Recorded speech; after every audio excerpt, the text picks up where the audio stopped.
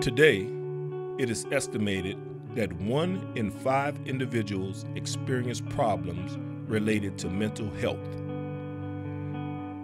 It has also been reported that nearly 60% of adults with a mental health problem did not receive mental health services in the previous year.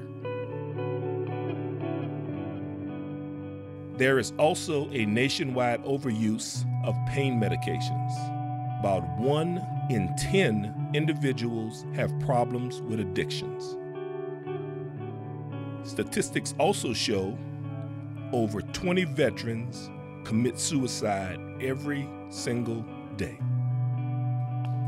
Getting help is simple and confidential. You can request mental health services through your primary care provider. Your privacy is always protected and cannot be shared or released without your approval. Our mental health professionals throughout the Veterans Healthcare System are here to help you. You are not alone.